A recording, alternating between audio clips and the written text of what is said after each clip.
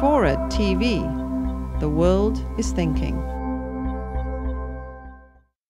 What's your bet on whether life is going back and forth between Earth and Mars and other places?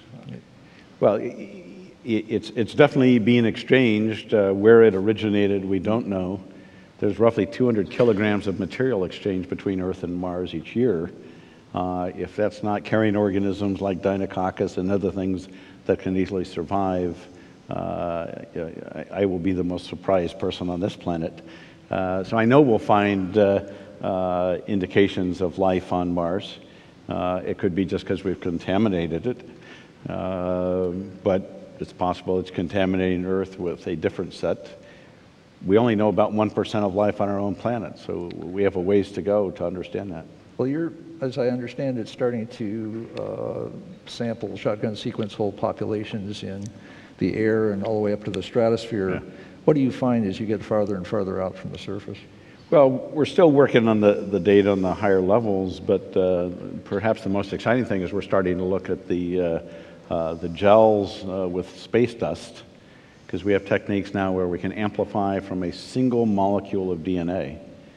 And there's nothing more indicative of life somewhere else than large macromolecules of DNA. So I don't know if from the gels we'll be able to find any, but we're looking for the first time.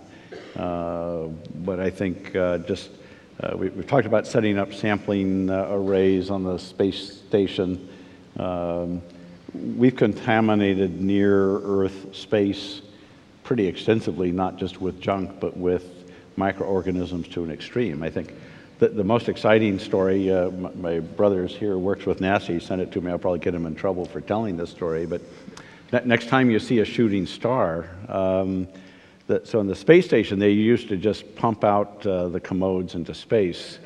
And they realized they were really contaminating space. So now they pack them into the waste material into stainless steel containers and launch it back into orbit. And so when you see a shooting star, that's good shit from space, man. One of our previous speakers was Rusty Schweickart, one of the astronauts. He said that when he was in orbit, one of the most beautiful things you see in orbit is what they call a urine dump at sunset. Because it sprays out, and of course the sun blasts into it, and the Earth is dark below, and it's quite gorgeous. They don't do that anymore.